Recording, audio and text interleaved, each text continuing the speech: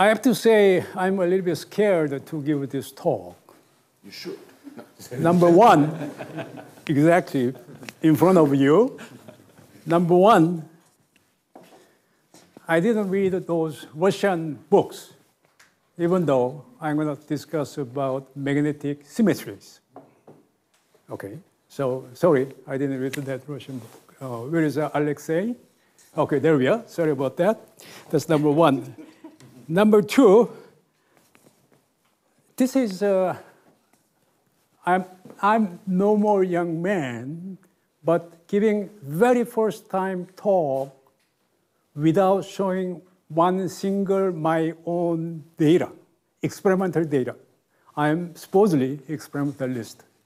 So I'm giving kind of a semi-theory talk on symmetries. So that's why I'm scared in front of these great theorists.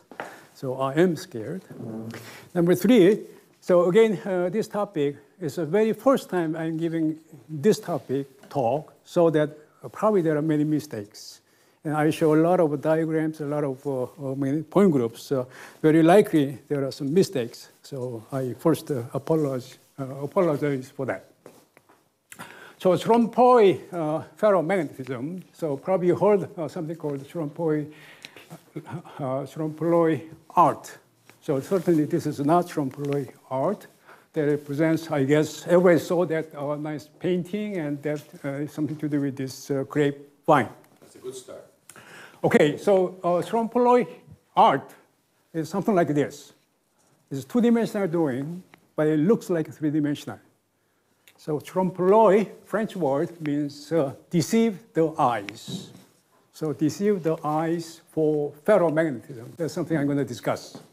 So what is trompe-l'œil ferromagnetism? Seemingly anti-ferromagnetic, but behaves like a ferromagnet.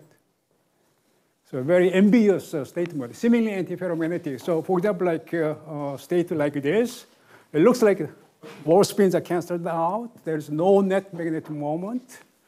However, somehow it shows ferromagnetic behaviors. That's something I'm going to discuss. So it's very ambiguously defined. Later on, hopefully I can make it a little bit more clear. So the second part, ferromagnetic-like behavior, is a little bit better defined. So like as Alexei discussed, so ferromagnetic behavior means something like this. So net magnetic moment, anomalous Hall type effect, Faraday effect, Mach effect, and also this fifth one is also important, diagonal piezo magnetism. Anomalous Hall type effect, what I mean is any of these four kinds. Anomalous Hall effect, anomalous Eddinghausen effect, that's not much discussed, but that's also important. Anomalous Nernst effect, anomalous thermal Hall effect. In terms of symmetry, they are identical. So that if you have one of them, then you are supposed to have all the others, as long as you can apply temperature gradient or charge gradient and create electric current or thermal current. So when I say anomalous Hall effect, I mean by any of these things, or all of those things. I'm going to use notation a little bit different from what people use. I is inversion, T is time reversal, R is rotation. Twofold rotation is R. And other rotations, like C3, C4, I'm going to specify. M is mirror. And translation, I'm going to ignore. What I mean is the kind of phenomena I discuss, whether sample is here, or I move a little bit, it doesn't matter. So translation, in my discussion, is like unit operator, 1. That's translation. So SOS, something I call SOS, symmetry operational similarity. What does this mean? This means we are trying to measure something on sample, and then we apply certain, make a certain environment. You apply electric field or magnetic field or pressure. So I call these two together experimental setup. So sample and experimental setup, if they have a similar symmetry, then I call SOS. So if there is SOS, we can get non-zero measurable. That's more or less the idea. Here there are a few important things behind this. Number one, left-hand side, in other words, sample can have a same or lower symmetry than right-hand side. It cannot have a higher symmetry than right-hand side. If it does, then we are going to get zero measurable. And also, these things are permutable. So we can move sample environment to the left-hand side. Sometimes you can even switch these two. So they are permutable. So this is kind of an experimentalist way of understanding what symmetry can do in certain materials for certain phenomena. So without using coupling terms or Hamiltonian or tensors, we are trying to understand certain materials and certain phenomena. As far as I can tell, this is symmetry we always consider. However, this way, thinking about experimental setup symmetry, I don't think it has been done in any serious way. So first, SOS with magnetization.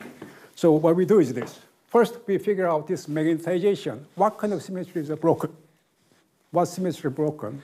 Then the left-hand side, sample. If sample has same or more broken symmetry than this one, that sample is supposed to show this magnetization. That's more or less the idea. It's very simple. In fact, any sample having SOS with M, they, in terms of magnetic point group, they belong to so-called ferromagnetic point group, which I mentioned a few times in this workshop. So it turns out that these known ferromagnetic point groups, this is well established 100 years ago, they do have all broken these symmetries. Some of them do have more than these broken symmetries, but at least they do have those broken symmetries. In other words, all those ferromagnetic point groups do have SOS with M or magnetization or with those broken symmetries. So here I will discuss a little more details about these ferromagnetic point groups, -1, 2 bar M prime, M prime, M prime, M, as well as M and M prime. So you have seen something like this a few times in this workshop. So if you have a square lattice, and if you have a kind of a structural aspect, it's like shown with this gray ellipsoid. And if you do have a magnetic ordering like the way I do here, so collinear magnetic order. If I go back here, let me emphasize that all ferromagnetic groups, they do have a broken I times T symmetry. In other words, P, parity, PT symmetry, P times T. PT symmetry is broken in all ferromagnetic point groups. So this one obviously has a broken PT symmetry. If you do P, nothing changes. If you move this guy there, nothing changes after magnetic ordering. But however, if you do time reversal, of course, it does change. So it does have a broken PT symmetry. So this configuration is one specific kind of a PT symmetry breaking. Not just that, you can check this easily. If you consider this as a z-axis, they have all those broken symmetries. So what it means is that this has to belong to one of those ferromagnetic point groups. Here, just so that I understand, yeah. are you saying that there is no ferromagnetic group that has a mirror symmetry? Because you have a... No, I don't have a MZ. MZ is not broken. But you're saying that every ferromagnet has to have a broken MX? And as well as MY, correct. Correct. All ferromagnetic point groups, if magnetization is along Z direction, these two both have to be broken, correct. Yes. Yes, but here, one tricky thing is this. Remember, I ignored the translation in the very beginning. Similarly, when we consider one-dimensional object, like a ferromagnetic moment, we also allow something we call free rotation. So in this case, along this direction, that's Z direction. Along Z direction, we allow free rotation. What it means is any rotation we consider them as unit operator, 1. So with that free rotation, these have to be all broken. That's the important boundary condition. So you don't just consider symmetry, you have to also consider after this free rotation. That's the important part for this one-dimensional aspect, like magnetization. So if I go back here, I have to emphasize that, so I do have this M prime, M prime, M. So this configuration, if you cover completely this two-dimensional plane, that does have exactly M prime, M symmetry that you heard quite a few times here. Okay. So that's kind of my understanding. So this does belong to ferromagnetic point group. In fact, it is M prime, M is one of those ferromagnetic point groups. And this is one specific way of breaking PT symmetry. Okay, so we discussed about this M prime, M. So there's a ferromagnetic point group. It turns out that so-called diagonal piezo magnetism. So you squeeze and you produce magnetization along the same direction, either this or that direction. It's a piezo magnetism. In order to have piezo magnetism, here I switched to X from Z. We have to break all those symmetries. All those symmetries, again, with a free rotation, because we consider one-dimensional diagonal aspect. We have to break all those symmetries. So they are very similar. The only difference is this C3X, C3Y, we don't have here. That's the only difference. Because when you apply stress to have this piezo magnetism, we do break C3X, C3Y by this strain, so that this is not requirement anymore. So their diagonal piezo magnetism is a little bit larger group than ferromagnetic point group, because we don't have those two constraints, C3X, C3Y. Now, if you have a sample, this black box, if you have a certain current coming in, K represents things like electric current or optical light, or it can be thermal current. On the sample can produce magnetization.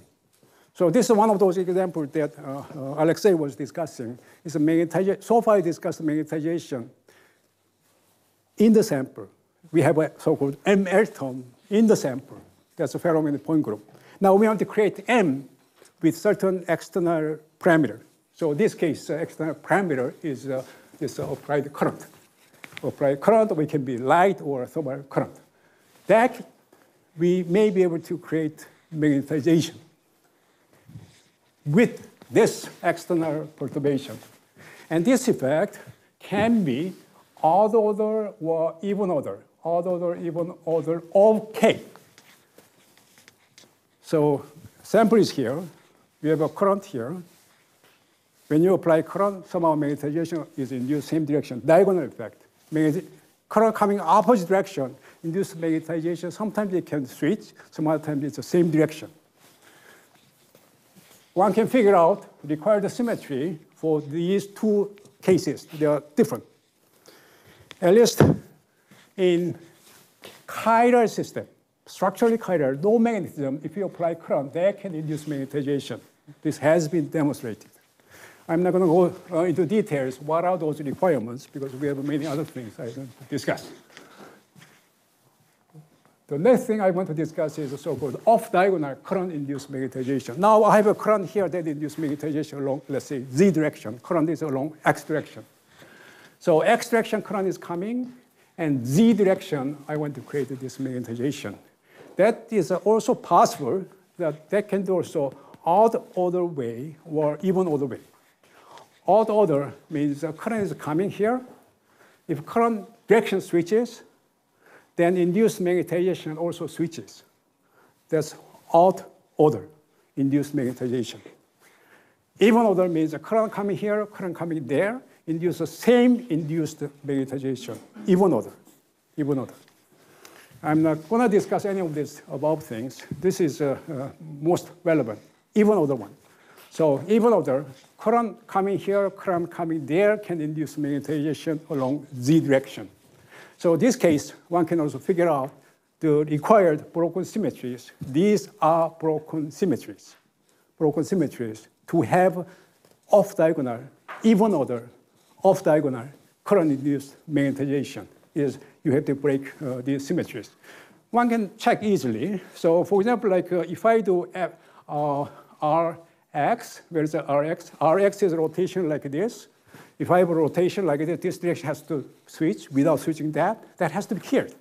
Otherwise, if you do have an unbroken symmetry over this, then we are not going to have this effect, right? Obviously, you can keep doing that. You can figure out all the required symmetries to have this even order off-diagonal effect, okay? So these are requirements to have even order current-induced magnetization. That one turns out to be same with requirements for off-diagonal piezomagnetism. In other words, you squeeze here, and then you induce magnetization that way. You can see that, right? Because K is this way, K is that way. So even order means it goes like K squared. Sign of K does not matter. And K has a time universal component, but even that is killed by having K squared, so that is identical with off-diagonal piezomagnetism. You squeeze, induce magnetization that way. They are identical phenomena. Okay. Now we can go anomalous Hall effect. We want to create odd order anomalous Hall effect. Odd order anomalous Hall effect. It can be linear, it can be third order, it can be fifth order.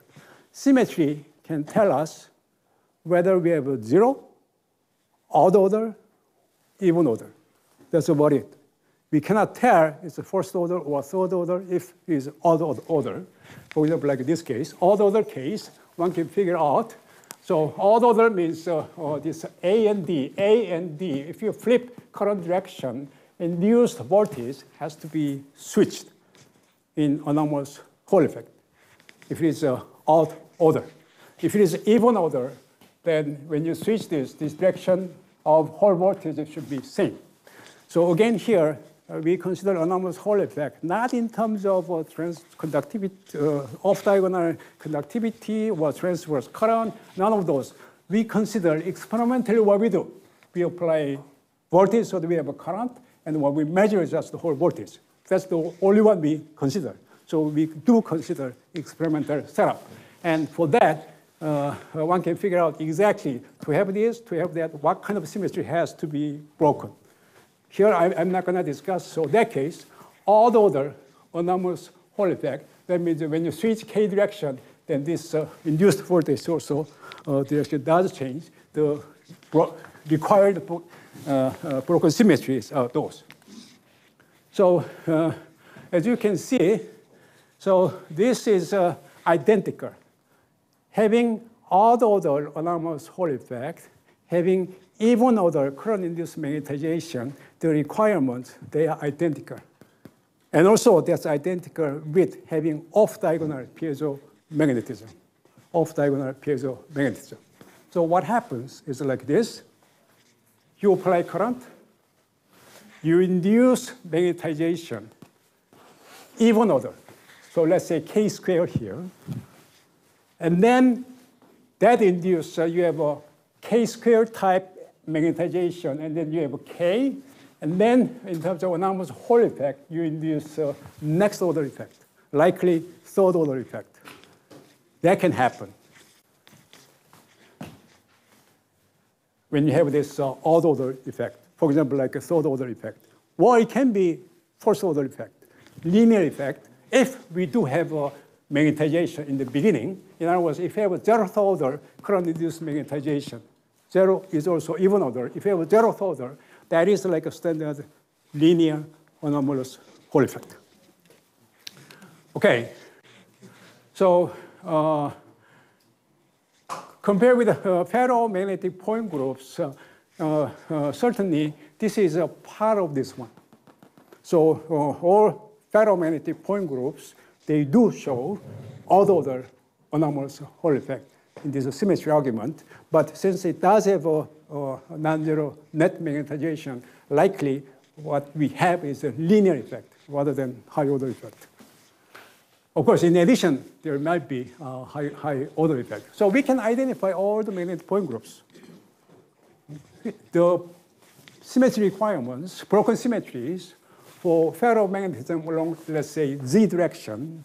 These ferromagnetic point groups having magnetization along z direction. All these things are inside this red circle. They are the one can have odd order anomalous Hall effect in the xy plane. XY plane. So the relevant magnetization or magnetic field direction is along z direction in this case. So that's the z direction. One can figure out also along x direction. So ferromagnetic point group, and this non-ferromagnetic point group, but still you can have odd order anomalous Hall effect. And also along, so x, and then now y direction, again, ferromagnetic point group, and then odd order anomalous Hall effect without having zero field magnetization. That's due to induced magnetization. Okay, so if I go, so this was discussed earlier. So if you have a Fe2O3, above Morin transition, below Morin transition, you measure anomalous Hall effect, right? We saw this. Anomalous Hall effect, maybe I go back here. So you can try to find this -1 and also 2' M'. So let's try to find it. So -1 is along x direction, we have a -1. Y direction, we have also -1. And z is earlier. So along, this is z direction, that's a z. Along z direction, we have also -1 here. So what it means is -1 magnetization can be any direction. It's a so low symmetry so that magnetization direction can be any direction. Now, above Morin transition, the magnetic point group is 2'/M', so it can be along z direction. So this z direction. 2'M' is here too, so it can be also x direction. However, it's not here, so it cannot be along y direction. So -1 M can be any direction. This magnetic point group, in principle, we can have x direction or z direction. However, experimentally, the magnetization is mostly along x direction. This is almost zero. Even the symmetry allows, magnitude of this is extremely small. So if you measure, for example, like xy plane, if you measure xy plane, then here we have this mz, so that you're going to observe linear anomalous Hall effect below Morin transition. But if you go above Morin transition, this is almost zero, even though symmetry allows, anomalous Hall effect becomes very small. And what Alexei discussed, I think there's a switching over x and y axis. He called my, but in this notation it's mx. So it's all consistent. His z axis is now zy. So that's all consistent with this, just this diagram. So this diagram, we can learn a lot. Now, let's see, what am I supposed to, yeah, so this M' is here, M' is here, so that we are supposed to have a magnetization along this M direction. Wherever this M without prime, that's a magnetization direction. In this case, it's Z direction. So many compounds discussed here. The cartoon is M', altermagnetism, collinear state, or non-collinear state like this is also some variation of M'. M is corresponds to, without prime corresponds to right magnetization direction. Magnetism discussed is also M'. Ruthenium oxide having linear anomalous Hall effect is also M'. Linear is also M'. So that's all consistent. I think now I'm supposed to discuss M. Let me make sure. Yes, okay. So this is Igor discussed about M as well as M'. So M' you see here, magnetization is along X direction, M' there. We don't have M here. We have M here. M is now along Y direction. M' we have again, so M magnetization can be also along Z direction. So Igor discussed about monolayer manganese phosphorus, so half sulfur, half selenium. So that case, Sorry, this anomalous Hall effect, that's what it means. Okay, with current along 1, 0 direction, in other words, corresponding magnetization is a y direction. In this case, the curve was a y direction. Corresponding magnetization is either x or z direction. So this is completely consistent with the direction I showed. Those 3 diagrams. Now, ruthenium oxide having different symmetry. So the ground state is not m prime, m prime, m. You might be able to stabilize with magnetic field by tilting, but ground state of ruthenium oxide is 4 prime m m m prime. 4 prime m m prime. Where is that? We have that here. So they're supposed to show odd order anomalous Hall effect.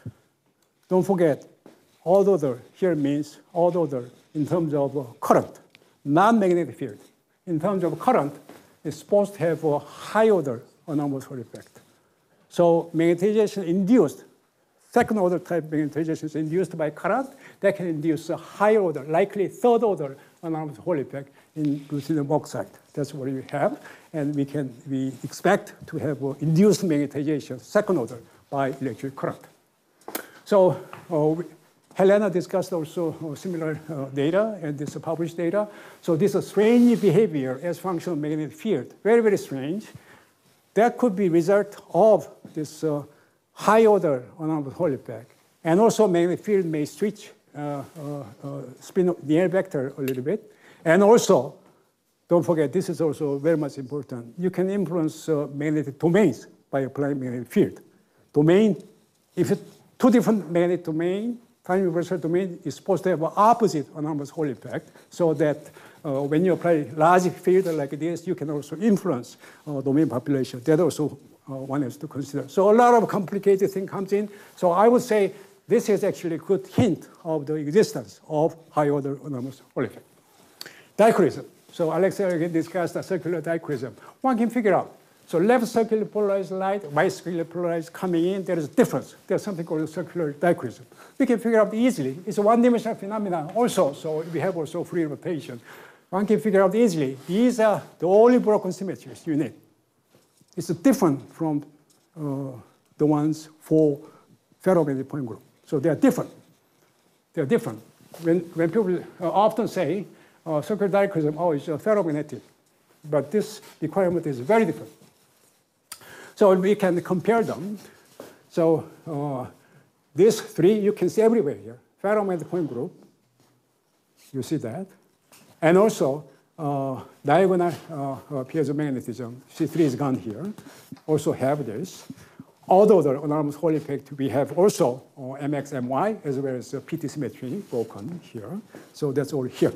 So this case, let me emphasize that one thing important is one-dimensional phenomena like this, we have a free rotation, but non-one-dimensional phenomena like this, we don't have that. Because of that, even though this is only limited, a subgroup of this, but because of this difference, there is some difference comes in. So okay, so I'm running on my time. So circular dichroism can be non-reciprocal. There's something called the Faraday effect. One can also figure out non-reciprocal means when you change the direction, the effect is different. So that one can figure out. We have to add this more broken symmetries, and one can come up with this complete phase diagram. I call this Olympic diagram. Olympic diagram for Z direction. Mock also, we discussed a lot. Very often, even of this community, there is no real distinction between Mock effect versus a Faraday effect, but they are very different. Requirements are very different. So this is a requirement for Mock, and we can compare this. Anyway, the bottom line is this. So we can add all this circular dichroism. This is a non-reciprocal circular dichroism, Mock effect. We can add all this. One thing, important thing I forgot to mention is diagonal linear M effect. Requirement is like this. Diagonal linear magnetoelectric effect. Requirement is like this. Here, PT symmetry is not broken. However, T symmetry is broken. So these things diagonal linear ME system can have also Mach. It's not ferromagnetic. However, it can have Mach. This is not known even in optics community. All of them is supposed to show Mach effect according to the symmetry analysis. So Y direction and Z direction. Okay, so I emphasize that linear ME, only T is broken, PT is not broken. And all these things, they have a broken PT symmetry. So broken PT symmetry can do a lot of interesting things related with magnetism. One way to break PT symmetry is if you have a crystallographic chirality without any magnetism. Crystallographic chirality, so P is broken, even though T is not broken. So P times T is broken. If you do that, then you can have spin texture in the excitations. Because of that, if you do spin polarized STM, spin polarized scanning tunneling microscope, spin polarized STM, if you do that, you're going to see difference. Magnitude of tunneling is different between left domain and right domain. You can see that. I think Sung Lim had a poster yesterday. So I think this is really exciting in the sense that no magnetism, just a structural distortion, certain broken symmetries with spin polarized STM, atomic resolution. One can visualize broken lattice symmetries without having any magnetism. Okay, so this is a summary. So SO's approach is very intuitive, friendly to experimentalists like me. We can tell only zeroth order, whether it's a zero, or non-zero case odd order, or even order. And also we can get all those Olympic diagrams, compressive view on pitch phenomena for EC and BG. Of course, this approach, we cannot tell what is coupling term, what kind of tensor we are talking about, and the magnitude, certainly we cannot tell. But one thing I want to say is probably, you heard about this quote, everything not forbidden is compulsory. What it means is if symmetry says it can happen, it always happens. It does produce always a large enough effect. So one example is like this, so-called cycloidal spin order. One can prove that the cycloidal spin order has the same symmetry, magnetic order has the same symmetry with electric polarization. Somehow, all known cycloidal systems, one can always measure this polarization. There is always non-zero polarization in all cycloidal systems. So if symmetry allows, this always happens. There is always a large enough effect one can observe. So let me stop here. Thank you very much for your attention.